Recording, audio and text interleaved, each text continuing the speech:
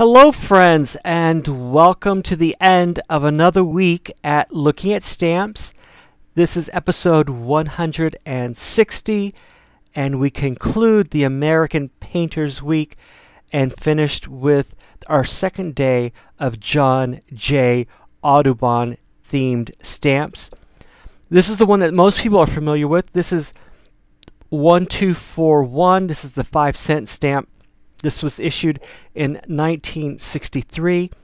This is 1241, and this is the third in the American Painting series, and this represents the Columbia J.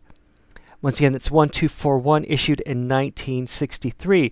And for those of you that are into birds, you can go online to the Audubon site, which is audubon.org, and all of the plates from the Birds in America series are listed there by alphabetical and by state.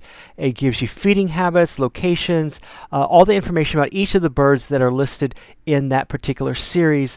And so if you want to know more about these individual birds or birds in general or birds local to your area, please go online. It's audubon.org, and you can navigate from there. And once again, this is 1241, the American Painting series, the John J.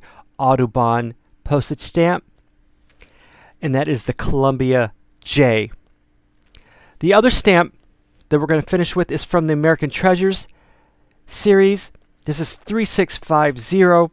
This was the second in the series. I showed you the third, which was the Winslow Homer stamp. This is 3650. This was issued in 2002, and this depicts the Louisiana Tanager and the Scarlet Tanager. The Scarlet is obviously the one in the middle. The two birds on the top are the male species of the Louisiana Tanager, and the bottom is the female version of the Louisiana Tanager.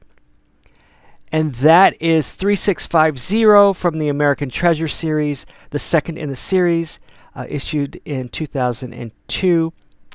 And that is all the time we have for today. Have a great day. Stay safe, be healthy, and have a wonderful weekend. I'll talk with you next week. Bye-bye.